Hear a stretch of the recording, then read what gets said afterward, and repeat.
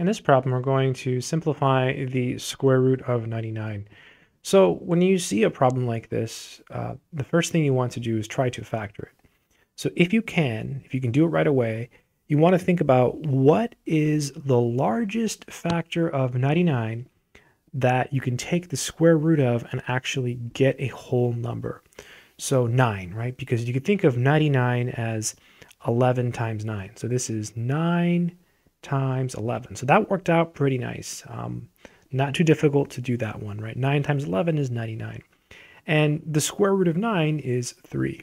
So this now, we come over here, and now we simply replace the 99 with 9 times 11. So this is 9 times 11.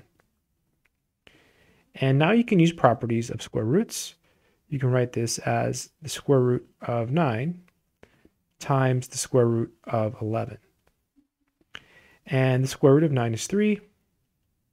And then we're just left with the square root of 11. And that's it. That would be the final answer. So again, when you have problems like this, basically your goal is to take this and try to factor it in a way that will give you what's called a perfect square. And again, a perfect square is basically a number that you can use that when you take the square root of that, you'll get a whole number. I hope this video has been helpful.